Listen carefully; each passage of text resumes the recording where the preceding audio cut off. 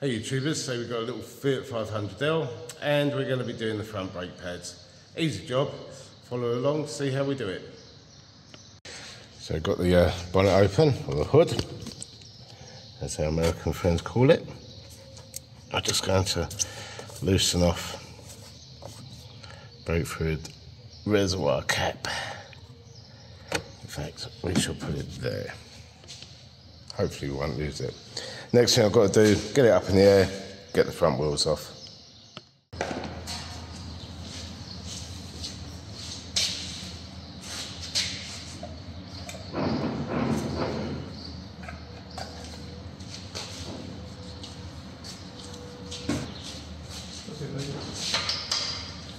Good guess.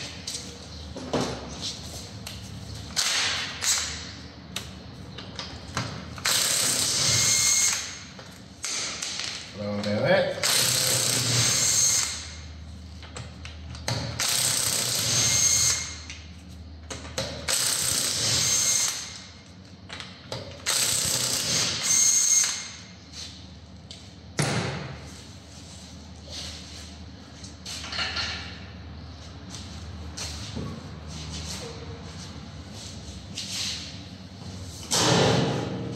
Now, let's have a look at where we need to be.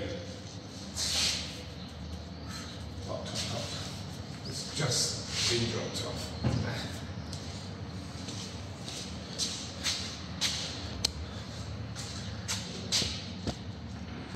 So this is where we want to be. So that's caliper carrier, and the brake pads live inside. So we're going to undo these two. I mean, you can get away with undoing just the bottom one, swinging it up, but I like to take them both out anyway. And what we're going to say those are 13s or 14s? They're 13s.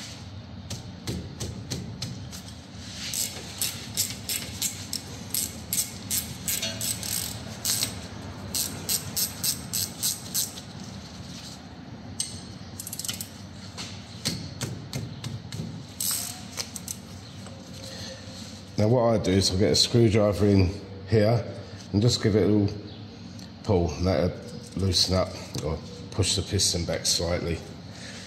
And if it doesn't go easily, then we think of another way. But I'm not on the disc, I'm on the outside of the outer pad. I can just give it a little slide in.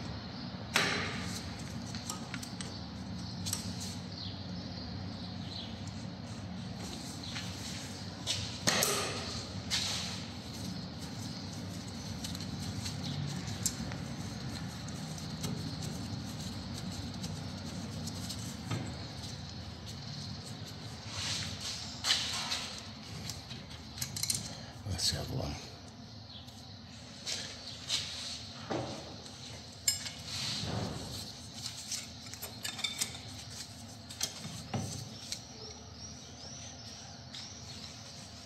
Okay, out of the way.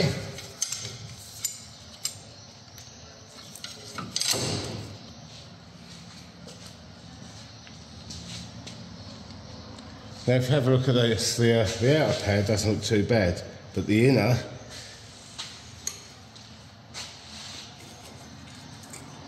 looks pretty thin.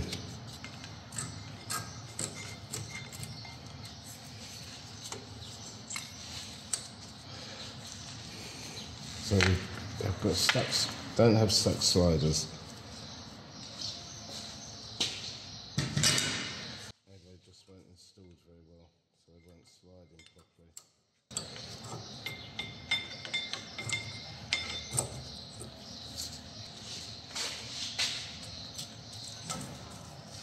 There's a bit of a lip on this disc, but not horrendous. So for now, it'll be all right. But I think next brake pad change is going to have a disc on it, or a pair of discs.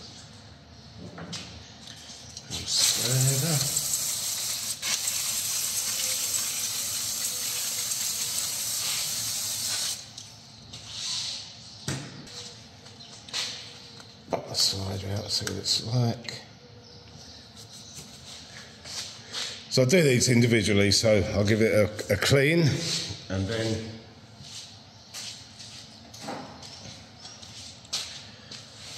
apply a little bit of cider grease on it. And just to illustrate, so this is the bottom one and it has this on it, whereas the top one doesn't.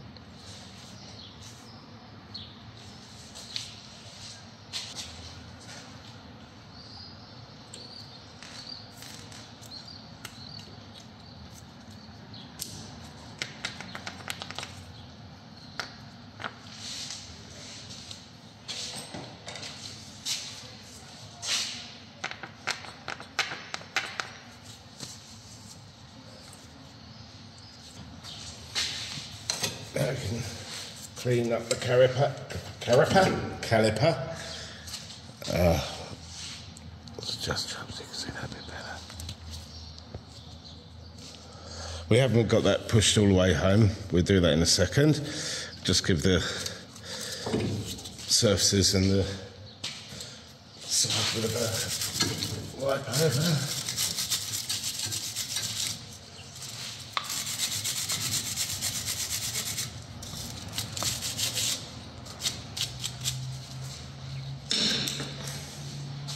I do have a wind back tool, but I know that this will work quite nicely because that caliper's nice and free.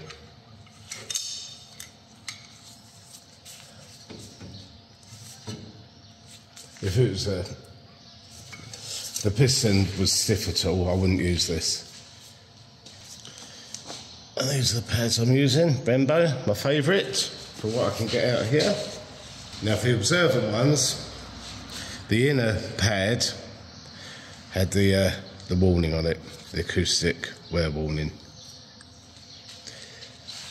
So this one isn't going to go on because it's that side. So just take note when you take it apart, what goes where.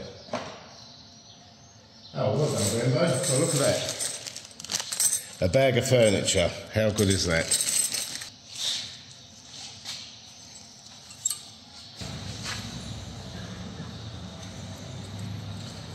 So it's easy to see how easy that one went in. Don't kind of watch what you're doing. You can be struggling.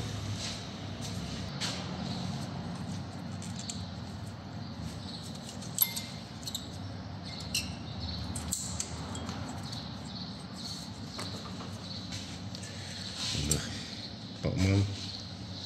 Make sure there's no crap on that.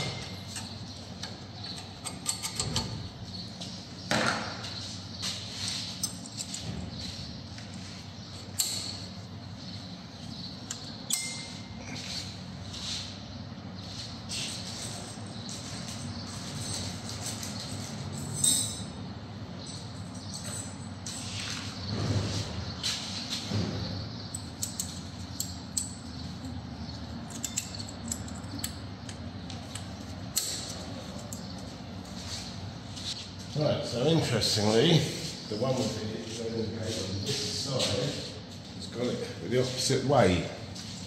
They're a different manufacturer grade, they're Roadhouse. I'm going to have a look to see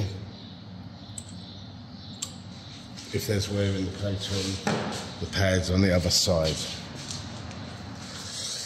So I've popped off this side.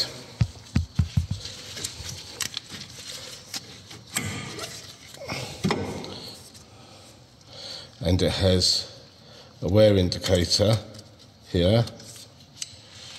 So this Roadhouse brakes has them on both the pads. The Brembo only has it on one.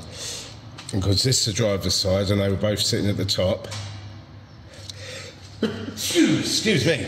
Since this is the driver's side and both the wear indicators sitting at the top, I shall put the one with the wear indicator on here, so it sits at the top and it's on the driver's side. Pop that in there. So when we pump out the brakes, just loosely put that in there. So when we pump out the brakes, it doesn't push the piston out of that side.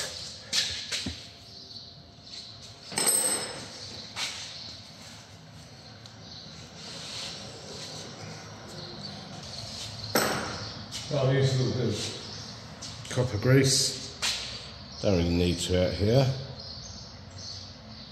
We don't get much rain, but it's something that I've pretty much always done. It's a habit. And don't go mad with this stuff.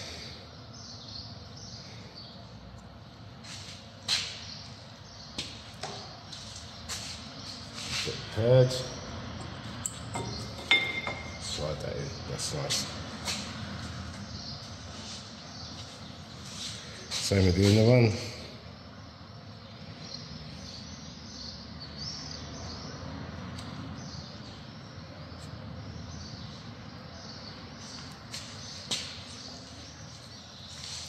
Slide the pad in.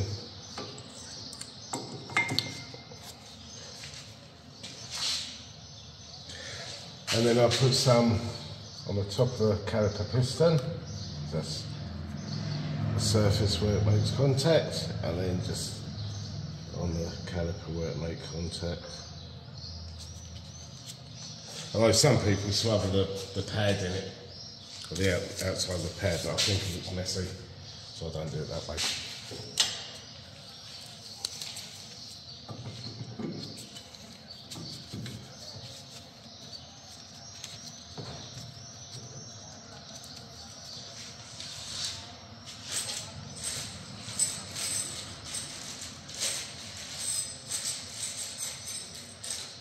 So we have two new bolts, and that hasn't even got that hasn't even got Loctite on it or similar. But let's try two new bolts, because the idea is they want you to hook it up and pull it all out. But I do like I'm doing it. Just use some medium. Don't go mad with that, because you will be doing them again at some point, no doubt, or some unsuspecting person will.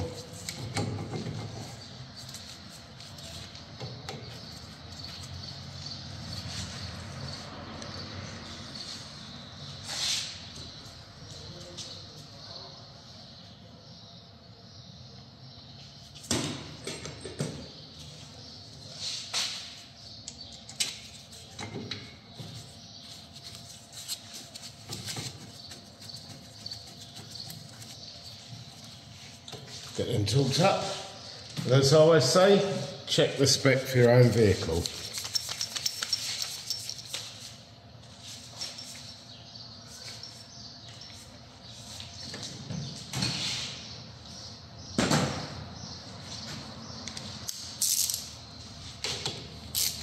Specs do change, so I don't bother saying what I'm doing on that, because I'll check it out for the vehicle I'm working on. It may not be the same as the vehicle you have.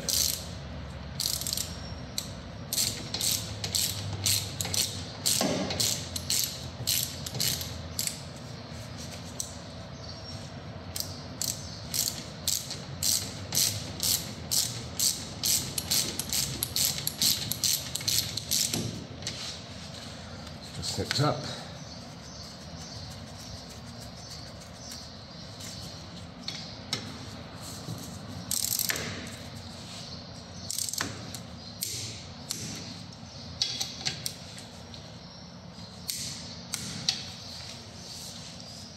Right, now we can get the wheel on this side. Don't forget to remove the hook.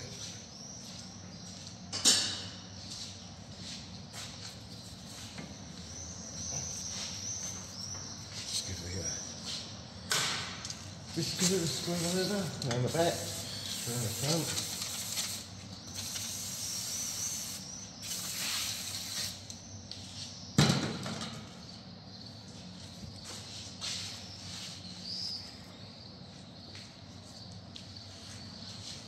There we go, the wheel on.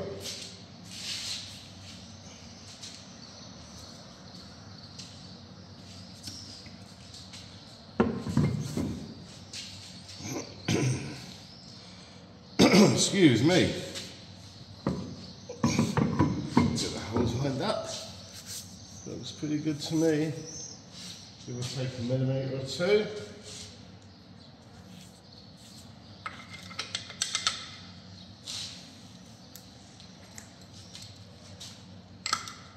Too big.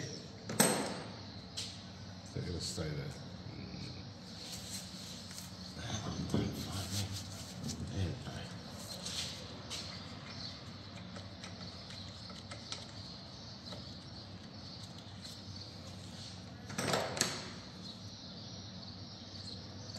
Starting with the socket now.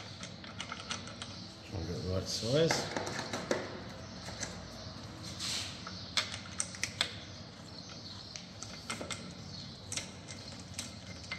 Won't fall off now.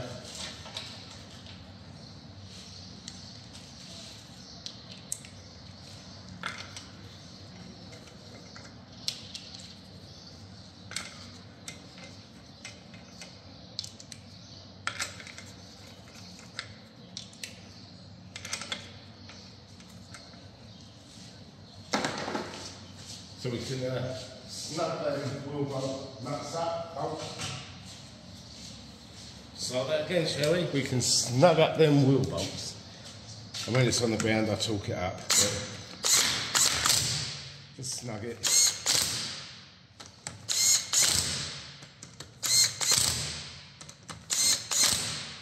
Right, so I'm going to drop it down, pump up the brake pedal, and then I'll do the other side and we'll come back and we'll drop it on the floor and pump up the brake pedal again.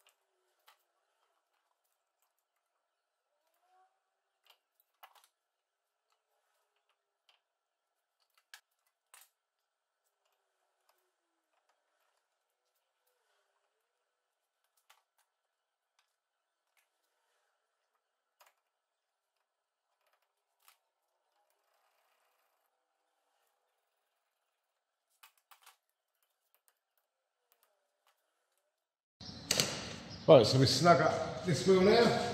Sorry about the interruption.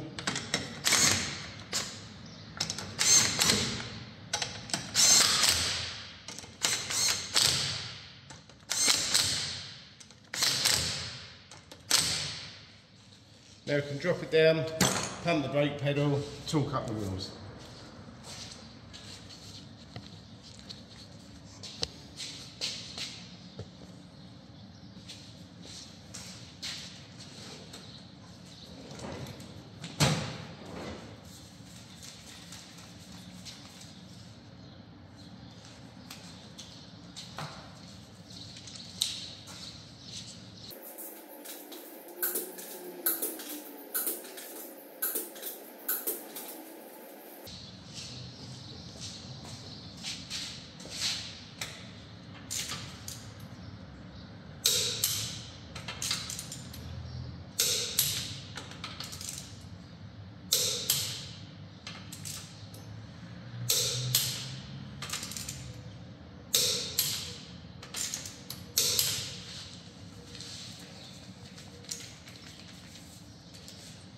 Got to put the little covers on.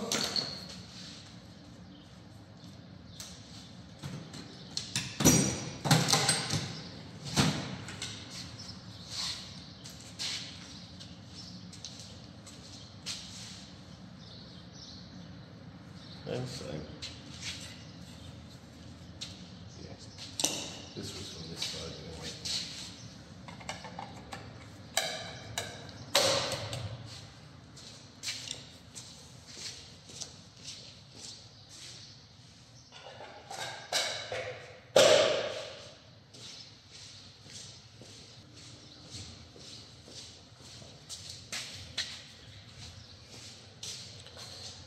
Check your brake fluid level. Replace the cap.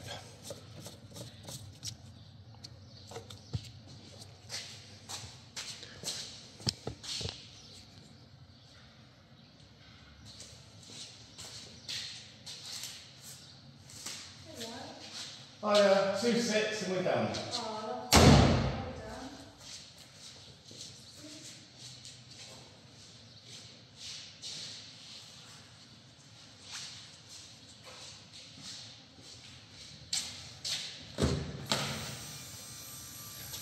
Just a little video replacing your brake pads. Going to be partly famous. Pump up brake pedal.